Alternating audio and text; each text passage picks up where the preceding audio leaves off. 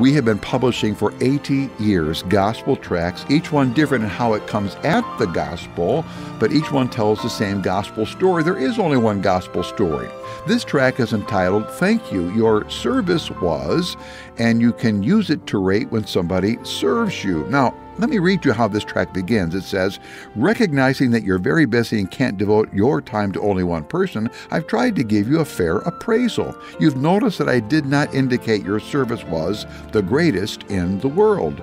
You wonder what it would require to merit such a rating? Well, you could have paid what I owed. Ridiculous? Well, of course it is. No one expects such service. It would have cost you to serve me, and to give the greatest service in the world would require you paying the bill to everybody you serve, and such service would cost you everything. Yet, there is one who really did choose to serve in such a manner. His name is Jesus Christ. And from there we go into the gospel. It's a great tool, great gospel tract. Oh, friend, you are going to be served, whether in a restaurant or the car repairman or something. You're going to be served along the way in life. Why not use those times as gospel times?